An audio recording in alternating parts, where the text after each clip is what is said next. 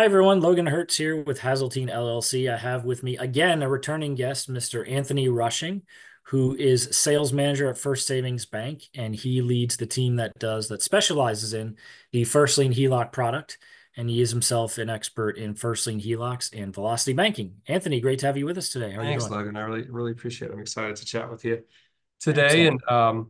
and talk a little bit about um, the velocity banking concept. We do it through our First Lien HELOC product here, and talk with you a bit about maybe different ways that we can leverage that with other strategies.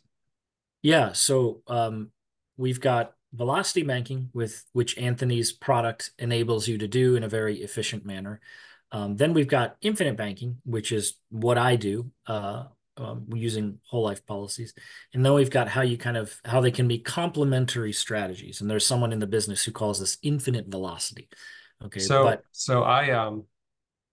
when I first started with it down this path in terms of velocity banking, I first learned about it as its own thing, right? And then come to light, there's this other idea using a liquidity vehicle, financial vehicle called infinite banking, and they were completely separate. Um, and the more I thought about it, I was like, wait a minute, like there are a lot of similarities between these two. Um, and initially, and this was probably 6 years ago, 5 years ago, something like that. I talked with people, and the idea was that both require, and I'll explain velocity banking to anyone that isn't sure about it or know about it. But what happened is that they both require this cash flow, right? Um, and they were initially seen as sort of competing ideas, and and I hadn't I just met. want to say I never saw them as competing ideas. I just want to say that.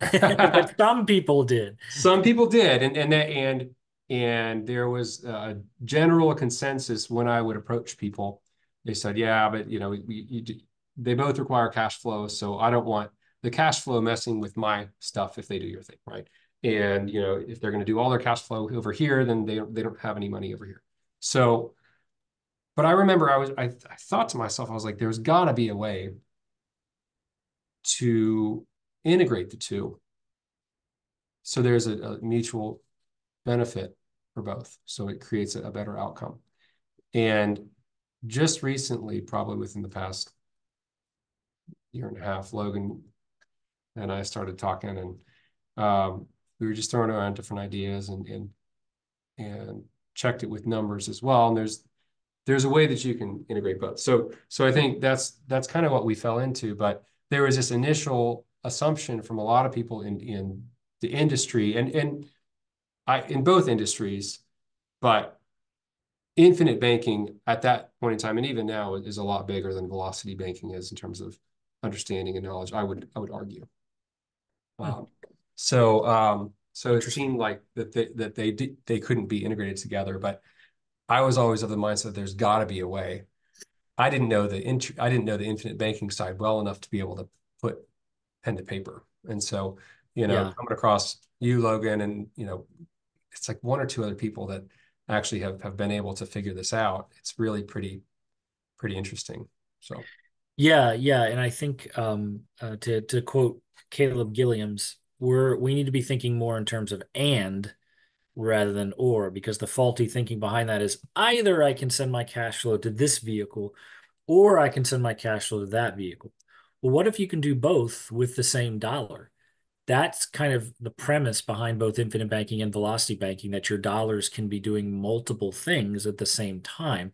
So it doesn't have to be an either or scenario, right? But with that segue, maybe Anthony, you can start us off with just a very basic explanation of yeah, velocity yeah. banking. So I'll walk. So velocity banking is a strategy that utilizes a line of credit um, to basically take advantage of the structure of an open-ended open-ended line of credit. We do it with a first position HELOC, which is one big open-ended line of credit that's secured by your real estate. It's a mortgage product, comes in and pays off your mortgage. It assumes the mortgage balance. Um, every dollar that goes into your HELOC, this line of credit, can also be taken out. So every dollar you put in here is liquid, right?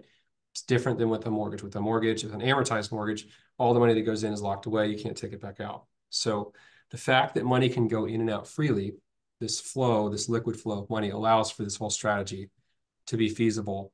That's one of the structures or the rules, we'll call it, that we know and that we leverage to our benefit. The second is how a HELOC calculates its interest. So, and I'm explaining these because in order to know the strategy is based on how the loan works, right? So we have to understand how the loan works to be able to know how to use it, how to leverage it.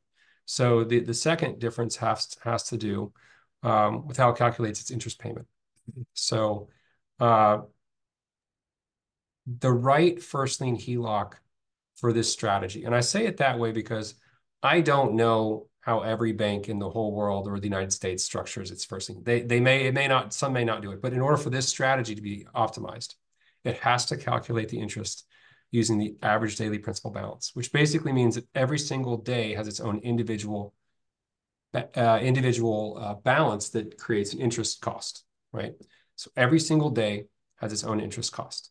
So what that means is that every day's balance matters because every day's balance results in a daily interest cost. And so if we think about it like that, if we want to create the lowest payment this month, we need to create the most days with the lowest balance, because that results in the lowest interest cost, right? So you got 30 days in the month. Every single one of those days, you want to create the lowest balance possible for all those days, and that'll result in the lowest interest payment, right? It's really like that. That's an easy way to think of it. Most days, lowest balance. So that understanding of I need to create the most days with the lowest balance starts by creating as soon as you possibly can, create the lowest balance possible, right? So that understanding leads into the first part of the strategy, which is if I need to create the lowest balance as fast as I can, anytime I get money, all the money goes in the HELOC. Because when I put all the money in there, I can't create a lower balance. I've already created the lowest balance possible because everything I have is there. So how does that translate to, day to day? When you receive your income, when people receive their income from a paycheck, it doesn't go into their checking account. It goes into their HELOC. It goes into this home loan, which sounds crazy because for most people, if you put your money into your home loan, it's locked away. You can't take it back out. And then you have to eat food and pay for things, right? And your money's locked away, right? Well, here, remember, money can go in and out freely. Every dollar we put in here, we can take out as well. So essentially, we're storing all of our money here. We get paid, we put all of our money in here, and then we take out what we need to pay our bills. Well, all the money goes in, that reduces our balance as much as possible. When we pull the money out for what we need, that increases our balance. So then the question is, at the end of the month, you've deposited all your money, that's your pay down. You've taken out what you need, that increases your balance. How much money went in with your income and how much money was taken out with your expenses? And so when this works, the household brings in a lot more income than what they spend. That's when this works. That's the only time this works. If a household brings in, and I'll use, so it doesn't even have to do with the amount of income. If a household brings in $20,000 a month, and then their lifestyle requires a $20,000 spend every month, it would go down by 20 grand and go up by 20 grand and go down by 20 grand with their income, go up by 20 grand with their expenses. It wouldn't work for them. So and I'll argue it's probably easier to live below your means if for a household that is a higher income household, because there's a basic cost of living that's just a reality. But this isn't just for people who make a lot of money. It's for people across the board who make more money than they spend, who are disciplined with their finances. Because what that means is, if we simplify it, oversimplify, we'll call it, a lot of money goes in, pays down your balance. A little money comes out, which increases your balance. So you still have a lot of money left in there. So with this strategy, the only thing that ever pays off your house are the dollars that you don't spend. That's it. That's the only thing that ever pays off your house. Now I can spin that to make it sound better for my purposes, right? What that also means is, so I'm going to, change the spin, say the same thing. That also means that every single dollar of your surplus is by default dedicated toward paying off your home because there's no money anywhere else and all your money is here. This is the fastest way for you to reduce debt Yep. because everything you have is here. So Yep. that's that's it, right? Money goes in, So money yeah, comes what out. what what we're doing with velocity banking, which can utilize different tools, but in Anthony's case, it's a first lien HELOC on your primary residence, and it's an automatic option where your cash flow is now running through your HELOC instead of through a standard checking account. So all your money is paying down your balance. And of course, there can be more advanced use cases like refinancing higher interest rate debt into your HELOC and paying that down. So there's a lot of different ways it can be used. We're just trying to keep it basic for the Right. purpose of this conversation. Yep. So that's velocity banking. And that's what Anthony does at First Savings Bank with the First Lien HELOC. And as DeAndre Clayton said, if you're not doing velocity banking, there's really no reason to take out a First Lien HELOC, right? Agreed. So so what is infinite banking? So infinite banking shares some similarities with velocity banking, except the vehicle we're using is not a line of credit, but a specially designed whole life insurance policy, where instead of storing our capital, saving our money inside of a standard bank account, which is a single use vehicle, we're going to store our money inside of specially designed whole life insurance policies, which is a multiple use vehicle, right? So again, we're thinking in terms of and. So money comes into our whole life insurance policy. It's now earning for us inside the policy, tax-free with no market risk, right? Like a savings account. We have a death benefit, of course. That death benefit is important. It gives us legacy because it's a permanent death benefit. It gives us long-term care protection, protects our family, right? And then as we pay into the policy and our cash balance accumulates, when we want to use that cash value, unlike a standard savings account, we don't have to withdraw it. If we did, it would just be a single use vehicle. It'd be like a savings account. Instead, what we're going to do is we're going to take out a policy loan, meaning we're borrowing against the policy, right? And use that money however we plan to use it. Meanwhile, our full principal balance keeps earning for us inside the policy. And it's important to note a policy loan is not a debt. There are no repayment terms on that loan whatsoever. So sometimes people in the infinite banking footprint will say, you're becoming your own banker. What they mean by that is when you take out this loan, nobody is dictating to you the terms of repayment on that loan. You are now your own banker.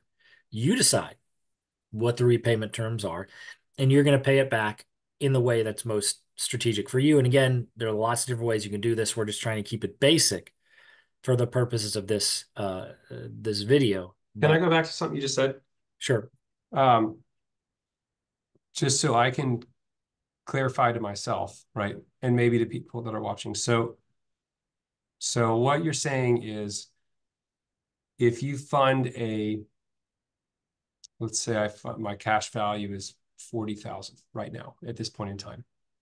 I fund a policy, and at this very point in time, my cash value is 40,000. If I do a policy loan of 30,000, right?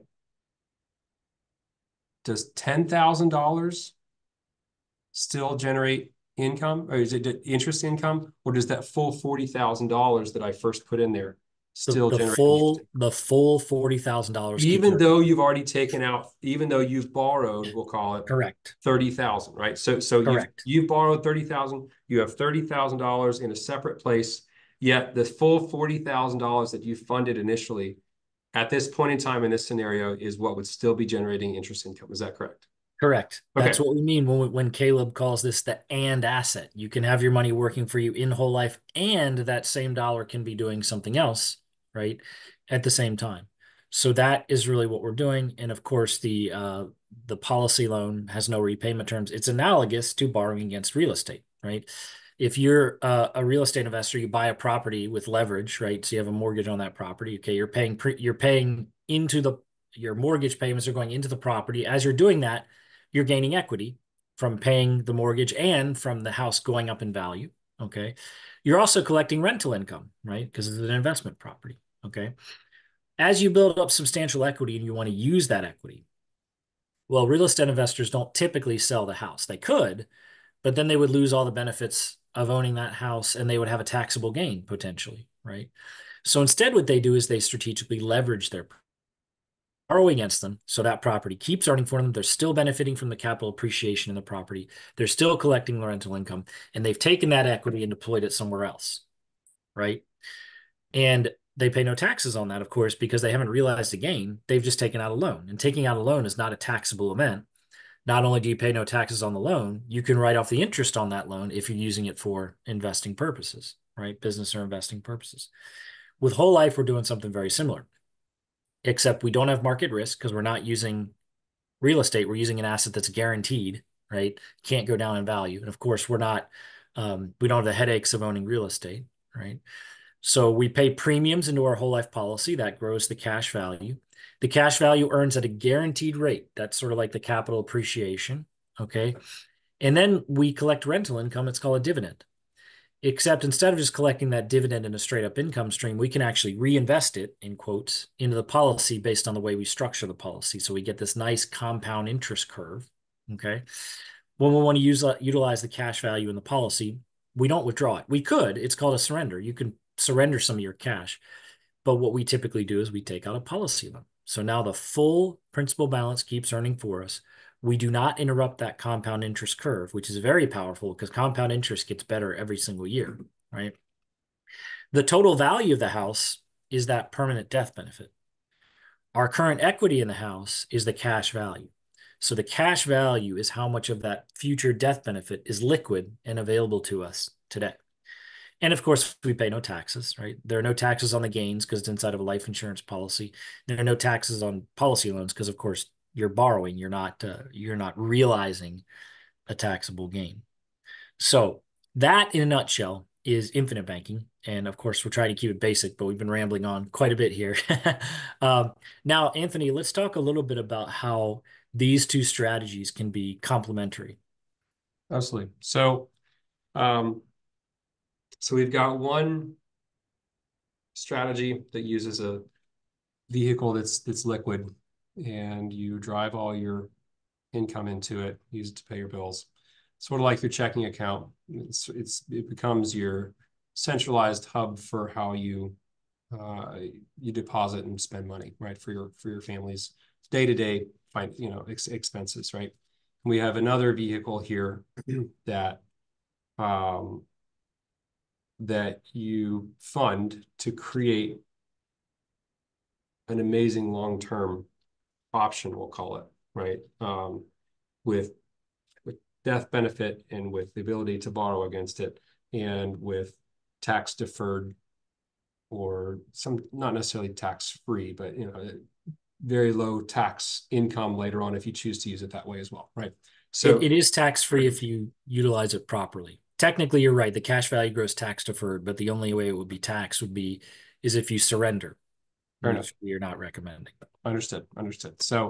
Um, so now the question is there a way for us to integrate these two different cash flow required strategies and vehicles in a way that's more beneficial than doing one by itself, right? And on the surface, the quick reaction would be no, right? Because this requires cash flow, this requires cash flow. The thing that I think is cool is that the infinite banking concept, part of it allows for you, from what I understand, right? Part of the whole strategy is that you can use the liquidity in your policy, right, and use it as capital for good financial purposes, right? Correct. While And it keeps earning for you in the yeah, policy, yes. exactly. You take it out from here, you use it, and it Yep. earned the full amount earns for you over here, while you use the same dollars to earn for you over here, and then you return it back, right? That's what I understand, right? So then the question is there a way to accomplish the velocity banking strategy and infinite banking strategy at the same time? One thing I haven't hit on is, and for anyone that's watching, you may already know what velocity banking can do for people. When this strategy works for people, they pay off their homes extremely quickly. So our tagline is 5 to 7 years, right? That's a tagline because that is within the average of what we see for our portfolio. That's just not some The arbitrary number. person who introduced me to the program paid off their house in less than 3 years, and they Right. still talk about how easy it was. And we've got decent data that shows a payoff time as well from a long-term standpoint, from full payoff, but also average pay down of people's homes year over year that support that same time period. So it's not just some arbitrary marketing term. Does it roll off the tongue really well? Yes, 570 is great, but it's not some arbitrary number that we just came up with. It's based Right. in data when this works for people, right? Right. And so you pay off your home really quickly, and when you're able to pay off the home that quickly, that gives you that it helps people achieve this. I like to think of it as an American dream, right? Um, of paying off your house, before you die, but really before you retire, right? I would call it that American dream to become debt-free before you retire is in line with people that a lot of times receive pensions because it's a fixed income for the rest of their lives. And if you get rid of this fixed cost, now your income can help you do a lot more in retirement, right? With those types of annuity structure and pensions going away, people are more concerned about creating income possibilities for themselves and leveraging for that as compared to just becoming debt free. But it helps you become debt free. And if you do become debt free really quickly or get your balance down to a certain place where it's so low, their interest cost is minimal, um, then you can save tons and tons. I mean, I'm talking tens to hundreds of thousands of dollars in overall interest cost compared to a low rate amortized mortgage. Our I mean, right now, and today is the 30th of, we're recording on the 30th of July, 2024. So today our rate is at like 8.8%, right? I say that because it's a variable rate product. And if anyone watches this a year from now, obviously because it's a variable rate, interest rate, the rate will likely be different than what I'm talking about now. But this strategy beats out 2.5, 2.8, 3% amortized mortgages. When this works, we do that daily with the people that we talk with. And again, it has to work. You have to make enough money. You have to, no, sorry. You have to cash flow well enough And for, you have to have the financial discipline, right? you have to have the Financial financial discipline discipline. and the cash Exactly. flow. For both of these strategies, those are the two most important things. Exactly. Right. So now we're And talking about, the only other thing I'll add is one of the things I do with my clients is I try to help them optimize and create cash flow they might not have today by optimizing recurring spending that they have and yep, other things like that. So if you don't have the cash flow today, maybe we can help you get into a position where you do have the cash flow, right? By working. that's great too. That's a really good point as well, because there are ways to restructure certain debts, we'll call it. There are ways to restructure certain, like you said, ongoing payments. There are ways to consolidate debt in a way that the overall monthly obligation is lower, which increases cash flow to make this work better, right? And that's a great strategy to help people optimize this even more, to help it work even better, to run it faster, right? So then so we were kind of going down this idea of is there a way to integrate the two, right? And there is, right?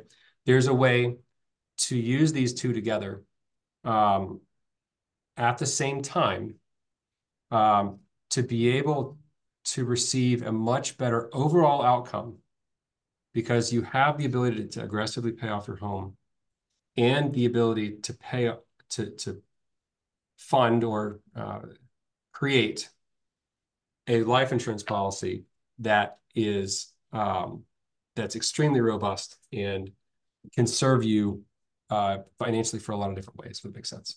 Um, Yep. so so all in all, it the velocity banking integration with this comes down to you're driving all of your money into this HELOC. It's a debt tool, but all of your income is stored here, right? It's not stored in a savings account. It's not stored in a checking account. It's not stored in a place that represents your liquid funds as a positive representation, right? It's a reduction in debt, right? So what you do is you pull your money from the HELOC because all of your money is stored in the HELOC, right?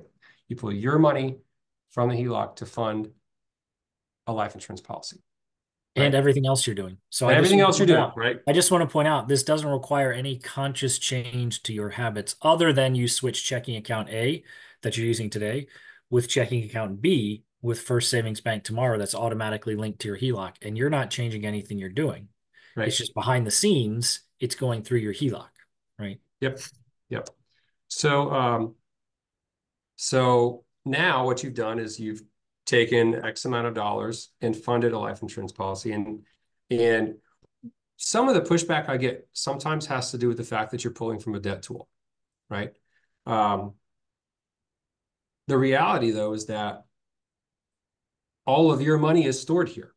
This is your storage bin that you pull from, and you pull your money from this place to fund this. It does happen to be a debt tool, but we're storing our liquid funds in a place that is financially strategic, right? And Mm-hmm. it benefits us to do that. So we pull from this to fund our policy. Now, in my vacuum world, we then pull everything we possibly can from the policy and put it back on the HELOC.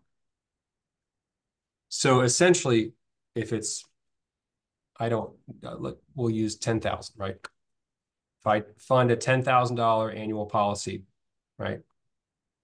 I then pull out as much as I can, let's say 9,000 from my policy, and I do a policy loan from the policy and I put it back into the HELOC that pays down the HELOC by 9,000, right? That's one way to get this done, right? Some people would argue that that is risky, right? Because you're maxing out the loan that you're taking from the policy and put it back in the HELOC. From a first lien HELOC vacuum philosophy standpoint, right? If the purpose is to pay off your home as fast as possible, right? With this integration, that's the way that you'd accomplish that, right?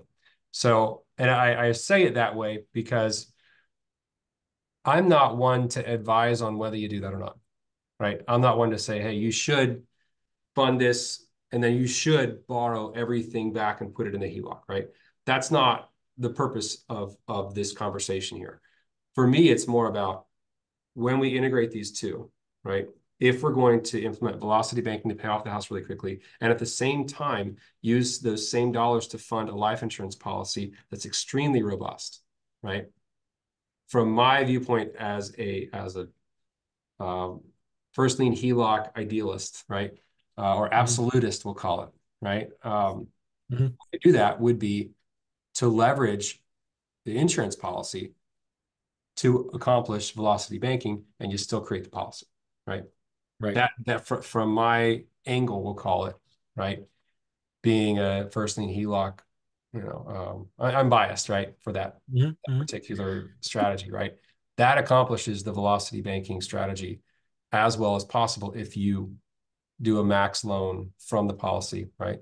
You pay down the Yep. HELOC, pay down the HELOC, pay down the HELOC. Well, now your premium comes, right? Well, you're paying down the HELOC with your money, right? So now Right.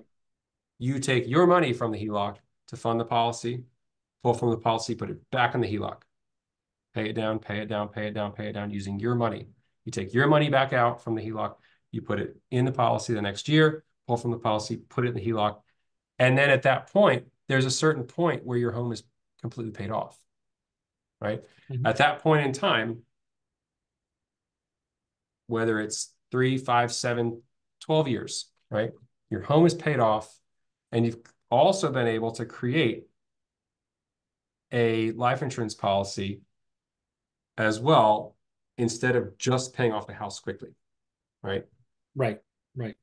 So the way I view it is, if you just want to pay off your house as fast as possible and that's your only goal, then it probably wouldn't make sense to bring infinite banking into the picture at all. If you bring in infinite banking, what you're doing is you're adding a cost because whole life has a cost. But to your point, the premium level does not equate to the net cost to you, right? Because when you pay that first $10,000 premium into your policy, you're going to have a certain amount of cash value available to you. It won't be $10,000, right? And eventually you'll get to the point where every dollar you're paying into your policy is resulting in more than a dollar of cash value growth. And then we get to escape velocity, pun intended. Um, so what you end up doing though is you so if you have toxic debt, you probably want to pay off that debt using velocity banking first, if you're able to, before we talk about infinite banking. If you have non-toxic debt and you're comfortable with where you are in your home payoff schedule, right? Then we're going to actually slow down the home payoff a bit to do infinite banking, right? Because when we do pay off the house, now we're going to be in a much better situation. Instead of just having a paid off house, Mm-hmm. we're going to have a paid off house and we're going to have a really nice cash flowing asset in whole life insurance. And why is this so important? Because the most important element in whole life is the passage of time. If you can start your whole life policy even 1 year early, it can make a dramatic difference. Okay, Mm-hmm. I did a video, I'll probably link it below, on the cost of waiting. And in one example, waiting 1 year resulted in hundreds of thousands of dollars less in retirement income from your whole life policy. And we're not talking about a huge whole life policy, right? So that's why I think it makes a lot of sense because, yes, you are going to slow down your debt payoff in the near term. But in the long term, the benefits you're going to get from that whole life policy is going to massively outweigh the benefit of paying off non-toxic debt faster, right? Mm-hmm. If you have Yep. toxic debt with really high interest rates and things like that, it may be a different story. But what you end up with is, what's the end game here? Well, you're going to have two strategic pools of liquidity, one in your home equity and one in your whole life policies. And for the average person, you're going to get the best access to capital from those two vehicles, right? Yep. Policy loan obviously has no repayment terms. It's not a debt. It's phenomenal. It's a contractual right. You can take it out anytime you want. Meanwhile, your full cash value keeps earning for you. And then when you look at home equity in your primary house, if you go to any bank, you're probably going to get the best borrowing terms if you're borrowing against your primary house, especially if the bank is in first position on that house. And then again, we're trying to keep it basic here. The possibilities are endless, right? I mean, the possibilities are endless. There's not one way to use this. That's the beauty of it, right? You Yep. can use this system however you like, whatever makes sense for you, and it will open up new possibilities because now you'll have these two phenomenal financing tools, Yep. right? Yep. No, that's great. And the important thing to remember is that the benefits that you get from this are true when the velocity banking strategy works. When you cash flow well enough to pay off the home quickly, you don't just have to do that. You can also at the same time create this other amazing financial vehicle at the same time while still being able to pay off your home quickly. Now, Logan, you mentioned that you pay off your home slower, right? So if I'm looking at a 7-year payoff without introducing a life insurance policy, right? If you were, and this is just sort of the theory of how the math works. If you were to borrow from the HELOC to fund the policy and then max borrow from the policy and put it back in the HELOC, you're not sacrificing that much cash flow where it's really going to affect. I mean, it depends on the policy and how much you can borrow, but But in terms of the opportunity cost of doing that, generally speaking, what we find is that it doesn't increase that much time in terms of the payoff piece, right? It doesn't add 20 years to your payoff. It adds a few years, right? So you sacrifice a few years of your payoff time to be able to create an extremely robust secondary, well, it eventually ends up being your primary financial vehicle, but you create this life insurance policy at the same time, right? Um, if you didn't feel comfortable borrowing the max amount back from the insurance to a HELOC, right? Well, that's going to affect the payoff time for the HELOC more, right? So it'll be a slower payoff time than had you done the max borrow from the insurance company here. And part of what I imagine Logan would do and what I would do in these types of conversations is to run different scenarios, right? Are you okay doing the max loan amount from your insurance policy or not, right? If you're not, how does that affect the HELOC? How does that affect your payoff with the velocity banking? And are you okay with that, right? Is that something that you're good with? Because a lot of, when we're talking about different variables, we'll call it, different factors that affect things in different ways, there's going to be a give and take that when you have people that know how to run the numbers and help you understand how to manage it to achieve a certain goal, then the question is, what are your goals? What do you want to achieve? What's your priority, right? And we can help you structure this in a way. And again, the cash flow's got to be there, right? But as long as the cash flow is there, then the question is, what's your risk tolerance level? And then how quickly do you want to pay off the house? And which one of those is your priority? What sort of interest cost is that going to result in? These are all things that when you're working with people that know how to move this lever and we understand what it does to this lever, now you've got someone who can align a strategy with your particular goals in mind and your particular risk threshold in mind. So, the idea of borrowing everything from the policy and putting in the HELOC, yeah, that's great if we live in a first lien HELOC bubble, right? And if that's what you want to do, right? And you're okay with that strategy, then that would be the one that would make sense for that particular risk threshold and that particular goal, right? Well, if you're not comfortable with that, and we have to, instead of paying off our home in 7 years, we pay it off in 11, right? But we don't have to borrow the max amount from the insurance policy or maybe borrow anything from the insurance policy, right? Is that Oh yeah. trade-off okay?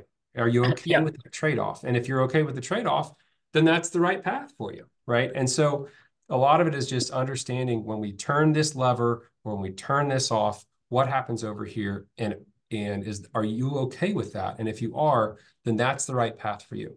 And if you're not okay with it, then okay, we tighten this lever, we open this lever up. That's going to have a benefit and an unintended, well, and a consequence, we'll call it, right? Are you okay with that reality? And then if you're okay with that, then that's the path for you, right?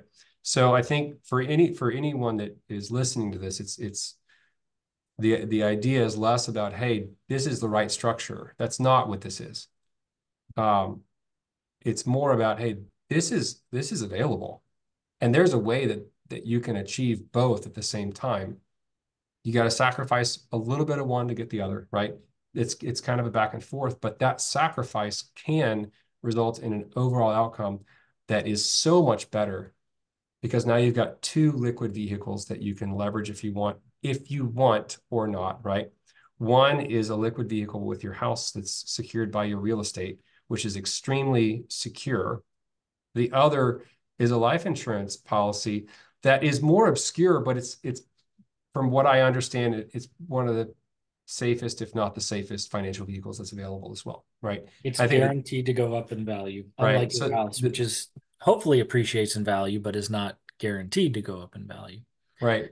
So the insurance policy piece, I think, is abstract, which makes it hard. It's not as tangible than pay off your home really fast, right? But Right, right. and Well, so my that my experience has been, I like what Denzel Rodriguez says. Kind of, it's almost like velocity banking is sort of pre-work Because as you do velocity banking, the way it changes your mindset makes you much more able to understand infinite banking. You're like, Yep. okay, we're just taking this to the next logical conclusion and using and doing a similar strategy with a different vehicle, Yep. right? Where instead of paying off debt, we are building cash, right? It's sort of the inverse of paying off debt. And you want to do both, obviously. You Yep. want to pay off debt and you want to build capital. And I love what you're talking. You talk about changing all these levers. That's just illustrating how much control this gives us. That's right. To me, this comes down to control. You are building two strategic pools of liquidity, like you said, both of which are appreciating in value. And now you have control over your financing decisions. Ultimately, as we would say in the infinite banking concept, you're reclaiming the banking function for yourself. Yep. So now you can kind of decide what makes most sense in terms of where you're running your cash flow and how you're financing everything you're doing in your personal economy, right? Yep. So the numbers, we do want to look at the numbers, but I always like to emphasize the intangible benefits of doing velocity banking and infinite banking. And the number one in my mind is control. You now have control over your capital in a way that you probably never have before. And it really takes time doing it to start to appreciate how important that is. It's Yep. not about chasing return on investment. That's not what it's about. It's about cash flow, right? And it's about control. Wealthy people and savvy investors, they will happily give up some return to get more control and get more optionality, right? They'll happily do that all day long, all day Yep. long. Yep. Because when we're talking about, there's another rabbit hole, when we're talking about return on investment, we're automatically locked into, let me lock my money up in one vehicle and earn a return, right? Right. We're not locking our money up here. We're freeing it up via velocity banking and infinite banking so we Yep. can use the money multiple times while it Absolutely. keeps benefiting from us in terms of capital appreciation in our house, the pay down of debt, and the appreciation in our whole life policy, not to mention that permanent death benefit protection, which is extremely important, the long-term care benefits, critical and chronic illness protection, etc. Yep. Exactly. So that That's was a very basic introduction to this topic. There's a lot more we could talk about here, but again, there's not one way to use this, that's right? right. It's only That's right. limited by your imagination, right? Absolutely. And I like the fact that you mentioned the control piece. The control comes with understanding how they work and understanding that when you move one thing on one side, it's going to affect other things as well. Because this isn't just an A B, it's not an A B type of strategy, right? It's not in, out, in, out. There are multiple things that happen. And so being able to control this requires an understanding of the holistic picture, which you can help with, Logan. I can help with the velocity banking side. Obviously you can help with the infinite banking side to understand if someone wants to learn more about this or is interested in seeing if it'll be a good fit for them. A lot of the initial questions are going to be, what are you trying to achieve, right? What's the goal? Um, and then in terms of um, with different structures, are you comfortable with this if this happens, right? Are you comfortable with this if this happens, right? And aligning all those things together. But a lot of that just comes down to understanding the ins and outs of when when you change one thing, how does it affect other things, and making sure that whoever moves forward with or learns about this, right, is creating it in a way that does best help them achieve their goals. So that's to me what's pretty exciting about this too. Excellent. Well, we'll do a lot more content on this because this is a huge topic to explore, but Love we're it. talking about infinite banking and velocity banking and how we can combine the two to have a great overall complementary strategy. We've been talking with Anthony Rushing, the First Lien HELOC guy at First Savings Bank. Anthony, thank you so much for your time. Thanks so much, Logan. Take care.